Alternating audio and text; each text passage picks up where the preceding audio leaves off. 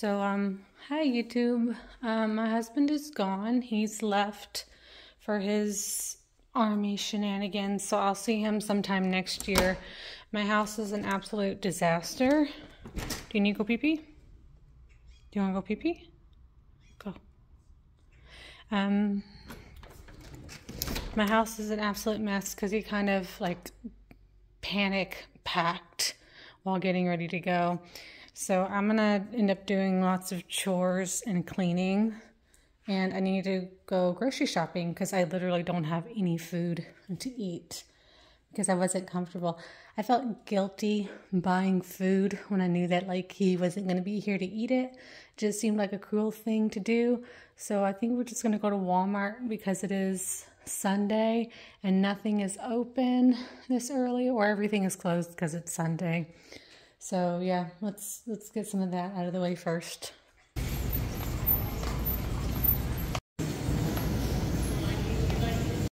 So I finished my grocery shopping. I really only got maybe enough for like 2 meals and then some junk, essentially. But that's good enough to get me through this week. And then next week I'll focus on actually, I guess, filling my pantry full of good stuff, I suppose. And then I gotta do the dishes because I didn't want the man to do dishes before he left. And then I'll probably do laundry. I'm still washing some linens, but otherwise I've managed to do the bulk of my cleaning. My husband took the Fire Stick for our TV. I do have a secondary Fire Stick, but it's an older one. So I went ahead and I switched things around. I got my switch hooked up to the TV finally. I didn't have enough room before, but my husband took the PlayStation with him. So now I've got my switch attached to this TV. I'll be able to watch TV on this TV. And then I'm thinking back in my bedroom where I used to have this old Fire Stick attached. I think I'm gonna attach my old PlayStation back up to it just so I can still have like the streaming apps to it. While I was at Walmart as well, again, I don't usually shop at Walmart. I don't like to, but that was what was open at the time. I managed to get some ribbon. One of my scrub caps at work, the ribbon on it broke. So I got some replacement ribbon to see if I can fix it, rather. So I was on the internet the other day. I purchased a bunch of scrub hats from Koi. These were all on sale for about $1. Well, they're really like $1.97, but $1. So I purchased a whole bunch of those. So now I have quite a few little scrub hats. This one's all Halloween-y. I don't know, I would never usually spend money on a Halloween cap, but I can't go wrong with $1. So those are scrub caps for work. I'm gonna try and fix another scrub cap that I already have. And then in the same Halloween-y spirit, I'm kind of getting in the Halloween mood. I did pick this little cute little book up at Walmart. It looks cute. I've been doing a couple of little Halloween styled things recently, and we'll get into that in just a minute. Oh, I do want to say too that while my husband is gone, I plan on keeping myself entertained with the Switch essentially. I have a backlog of Switch games. I'm currently playing Zelda Tears of the Kingdom right now. And then after that, I think I'm going to do maybe Xenoblade 3. And then after that, Octopath Traveler 2. So I've got quite a bit to get through there. And then, like I said, I've got my old PlayStation, and I've never played Red Dead Redemption before, and we have Red Dead Redemption 2. So I might, if I have time, pick that up as well. Also, while I was at the store, I got brave and I stopped by the local Dollar General, which I'd never been to before. It's kind of in a bad side of town, but I managed to survive. But I saw this dude on TikTok.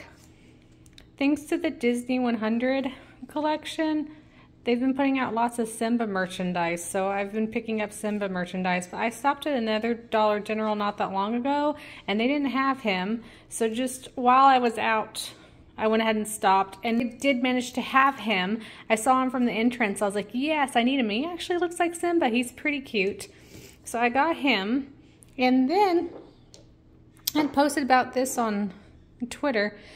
But Ulta also has a Disney 100 Simba fingernail polish. And I went to my local Ulta's to see if I could find this guy, and I couldn't find him. But I got on the internet, and that kind of takes the fun out of shopping for me. But I ordered him on the internet, And Ulta sent them to me quickly, but they sent them to me in the world's largest box that I'd ever seen. It was absolutely ridiculous. And then he's all screwed up. Like the sticker's peeling off. It's got a bunch of fuzz underneath there and his face is all messed up. So Ulta was very nice. Within 24 hours, they sent me a better one. And there goes my laundry. My laundry's going off. And then also, while I was on the Ulta, they had these little makeup things. They had more. I just couldn't justify it, so I quit. Look how cute. Little Simba's in there. And then these ones are just little Simba. You can see them right there. Simba and Nala makeup brushes. Look how cute. Oh, I got one more Simba thing too. Here he is. I've had this one for a couple of weeks now, but I found it at my local Disney store because we actually have a Disney store here. So that is one good thing about the area that I live in, is we have a Disney store. And he's got big old beans. He's heavy. He's about the size of my dog. He's wearing the hat, the scrub hat that I had made. But look at him. There's another Simba also that I am hoping that our Disney store gets. But I may get another plushie Simba if I can find him in real life. But yeah, look how cute he is. I also haven't done much art stuff since I did my stamps. Well, sort of. I've been playing around with making my own journals again. So I downloaded the Canva and I just wanted to see, out of curiosity, because I know that you can make composition notebooks on Amazon. So I did a couple of like proof journals just to see how they looked like, to see how they compared with the ones that I had made from other companies. And I actually don't think that they're all that bad of quality. I think they're pretty good.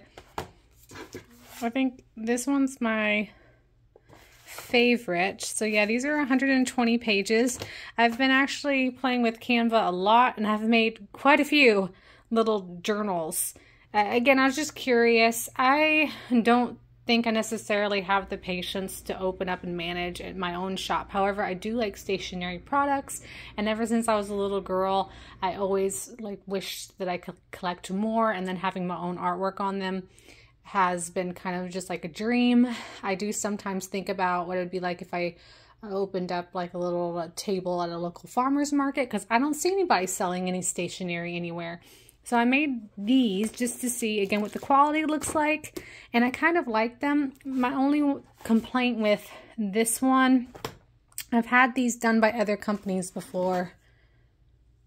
So this one is a little bitty hardbound cover, and this one was sent to me for free, actually. I was kind of expecting it to be a little bit bigger, but whatever, it was sent to me for free, and look how cute it is.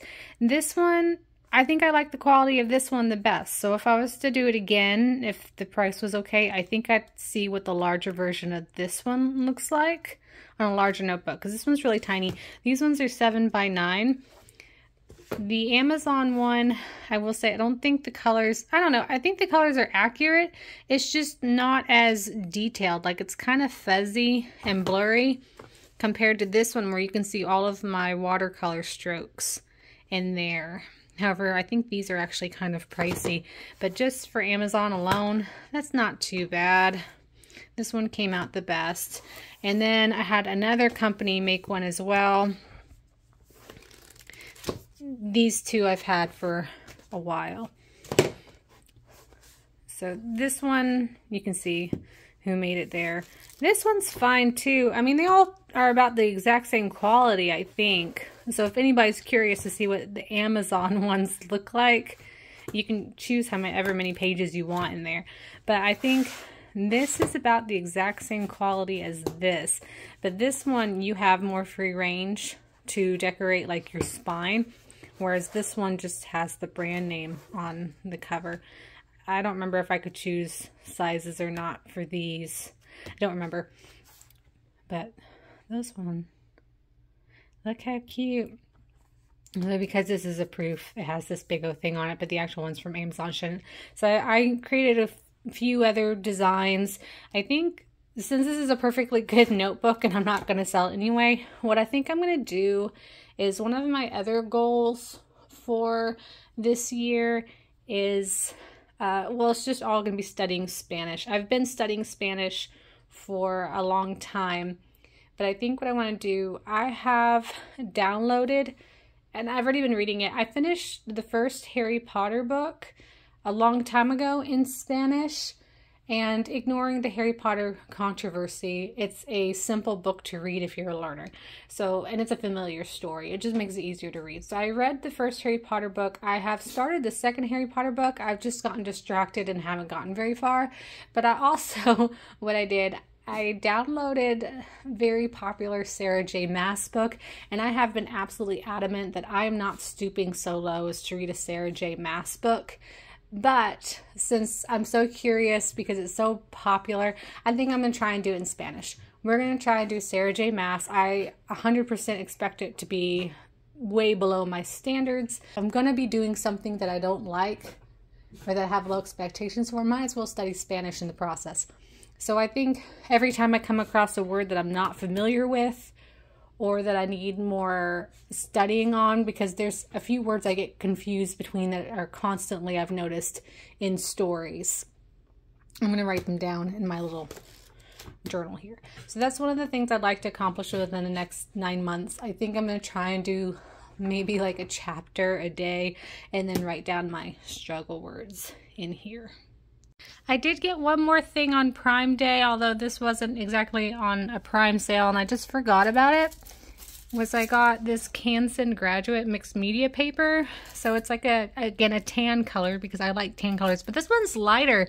My only thing is I realized after it came in the mail in a giant box, I didn't read the specs on it because for some reason I was expecting it to be like an 8x9 or 8x10 rather, an 8x10 like paper pad or like 9x11 or something, and it's not.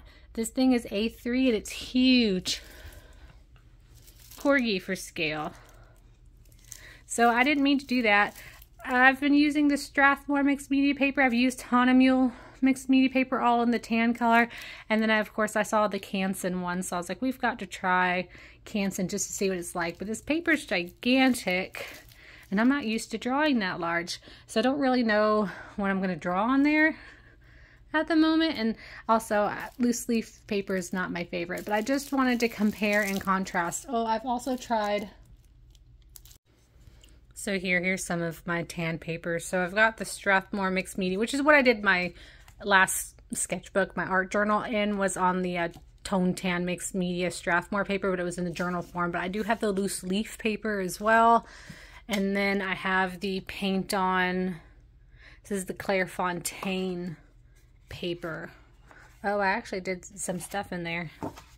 Surprise. Okay. So I just wanted to compare and contrast because I haven't used Canson. I mean, I've used it in their regular white sketchbook paper, but not this mixed media paper. So I want to see how that does with gouache. I think there's maybe one more brand of tone tan paper that I haven't used, but this is what I've collected so far.